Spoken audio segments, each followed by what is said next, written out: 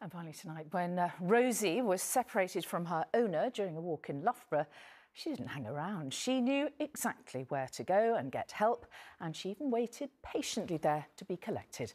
Our Midlands reporter Ellie Pitt takes up a real-life shaggy dog story. She's so calm you'd think she'd just walked into her own front room. But Rosie has actually just gone into Loughborough police station. The border collie had gone missing but made herself comfy here while she waited to be collected. Well, I thought she was so clever, and I was pleased that she was not too distressed, and she obviously felt comfortable in the police station. And she was so well behaved when she went in. She's always well behaved. So you're proud of her? Extremely proud of her, yes. Steve and Rosie were out for a walk when a firework went off, which scared her. The collie ran for cover and found the police station. Fiona Lacey was just finishing her shift when she saw Rosie in reception.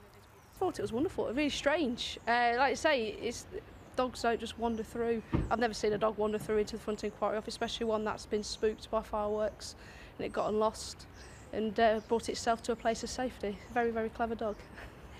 Kisses. Thank you. And when that call came from the cops, the Harper household was reunited once again. It was a big relief. We knew where she was, so I was grateful to the police and for a collar and a tag to let the police know where to send her, not to Dog Borstal. Yeah.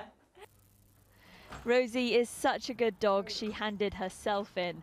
Even if it's with a detour, she'll always find her way home.